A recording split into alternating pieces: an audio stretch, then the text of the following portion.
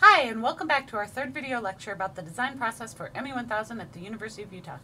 We've discussed how to assess and brainstorm, and today we're going to discuss compute and construct.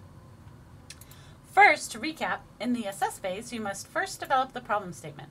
Once this is well defined, you move on to generate objectives and constraints. You need to make sure that these cover all aspects of your problem statement. The next step is to generate functions. Note that there is not a one-to-one mapping of functions to objectives because you often need more than one function to accomplish each objective. For instance, if you're designing a chainsaw, you will probably have to have an objective of be safe, which will need functions of stop motor automatically, block fingers, and you could probably think of more.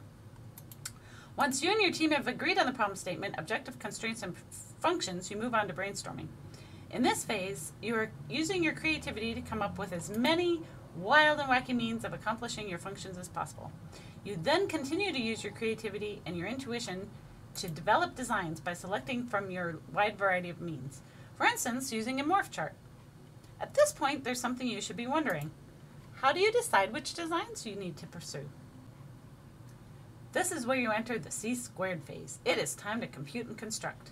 Compute refers to the mathematical model which you will use to look at many aspects of the design, including which of several design options is best, what trade-offs should be made, what parameters are the most important, the optimal values for parameters, as well as looking at size, fit, and interference of parts using a computer model on a CAD program such as SolidWorks.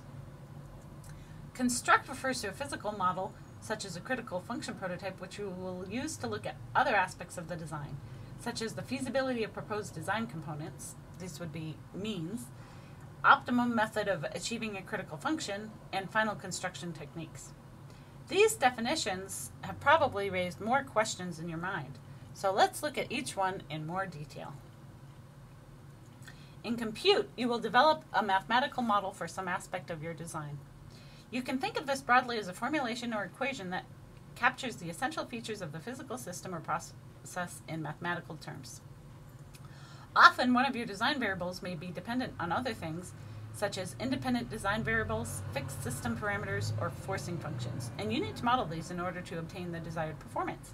This week, we will also be discussing how to model projectile motion in class, and we'll discuss this in more detail in the next design video.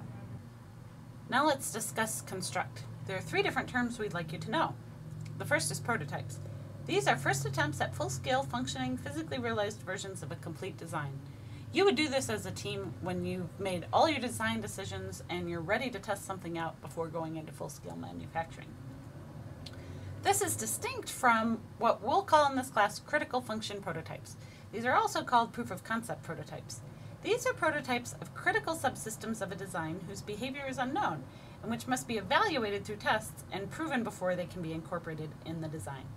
This is what you'll be working on for your upcoming lab demos.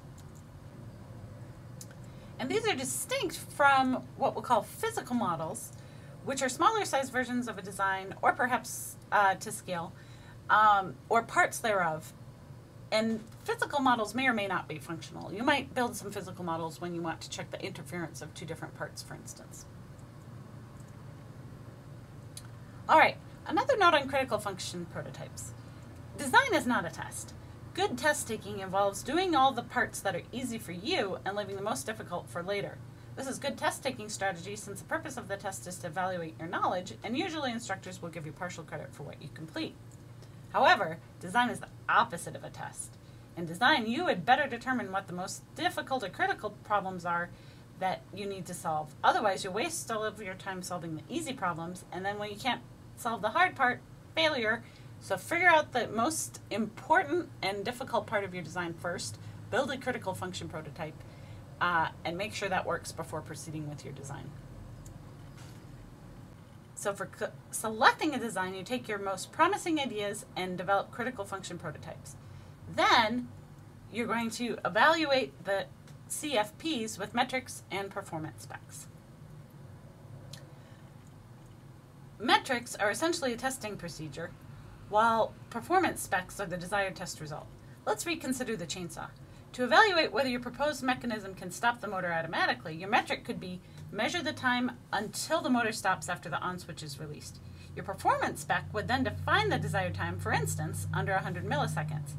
After you build your CFP, you would run a series of tests to see what the time is that is achieved by your design. If it is more than 100 milliseconds, you would know you need to revise your design. Similarly, for block fingers, your metric could be measure the gap from the area where the hands are to the chainsaw blade with a performance spec of under 3 millimeters, and so on for the remaining functions.